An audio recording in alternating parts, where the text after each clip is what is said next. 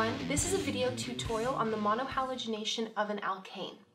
So if we take a look at this over here, what we're going to have is some kind of alkane. In this case, we're going to be looking at ethane, but it could be any alkane that you're dealing with.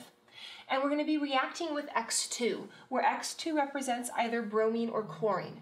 We're not going to see a reaction happening with F2 because it's highly exothermic and thus too reactive, and dealing with I2 is very endothermic, not very reactive. So when you have these kinds of problems, you're pretty much only going to see Br2 and Cl2 as your options. You're also going to see either H nu or the delta symbol below. This here represents the catalyst that is needed to make this reaction happen. So H nu represents light and the delta symbol represents heat. Either or is fine to be put over that arrow. Ultimately, what we're going to create is an alkane that has one halogen on it, hence monohalogenated, and then we're going to have our HX byproduct. So in the process of this reaction, it's going to take place by a radical mechanism.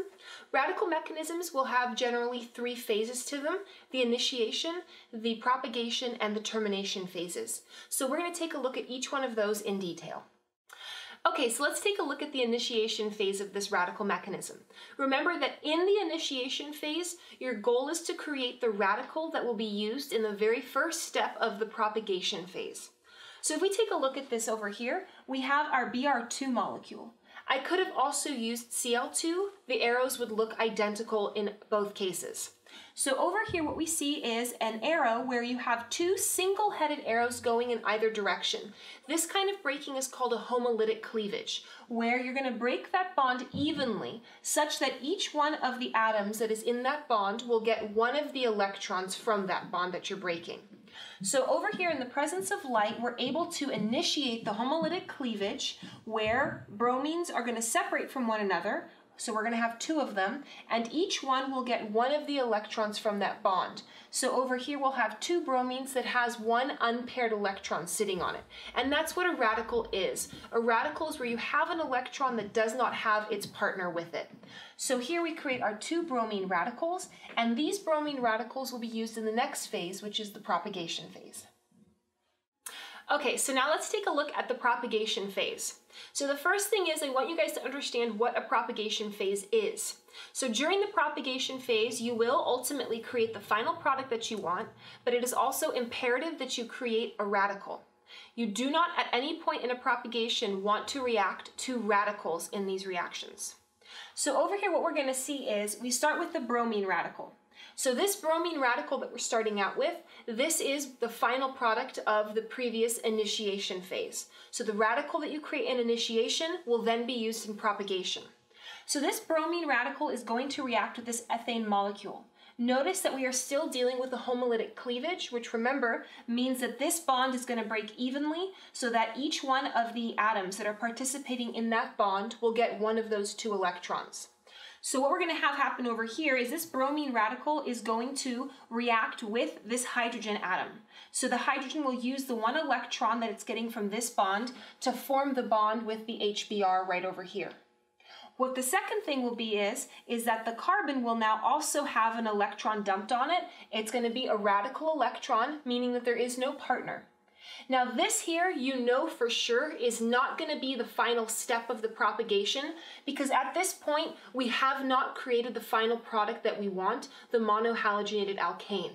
So that means you know, okay, there's another step that I need to take. So over here then, step 2 would be that you take that radical that you made and use it in the next step. And then this is going to react once again with a homolytic cleavage with a bromine from a Br2 molecule. So this bromine will take one electron, join up with the one electron on the ethane radical, and here we get out the monohalogenated ethane product that we wanted. We will also see that then the other bromine that was part of that bond will have an electron dumped on it. So here we've created the radical. This radical is then the same radical used in the very first step of propagation, and then this reaction can keep happening over and over and over again. So the main point is, here's the final product I want, here is a radical from the first phase, I know I have completed the propagation step. The last thing to note is at this point I don't need to use light or heat to make this reaction happen. It's going to happen on its own now because of how reactive radicals are. So the last thing you need to understand is the termination phase. Okay, so let's take a look at the termination phase. So the only requirement of the termination phase is that two radicals are reacting with one another. So you could take any of the radicals that you have in your reaction and you have them combined with one another. So if we think about the reaction that we've done, we've dealt with a bromine radical and an ethane radical. So we're going to think of all the ways we could possibly combine those. So over here we could either have two bromine radicals come together. Once again, we're using the one-sided, one-headed arrow because we are only talking about one electron. So these could come together to form Br2. Or we could have bromine and ethane come together with each radical joining together, forming the bond between these two. Or we could have had two ethane radicals come together. So these are the three options we have for our termination phase. So you have initiation, propagation, and termination, the three phases of a radical mechanism in the monohalogenation of an alkane.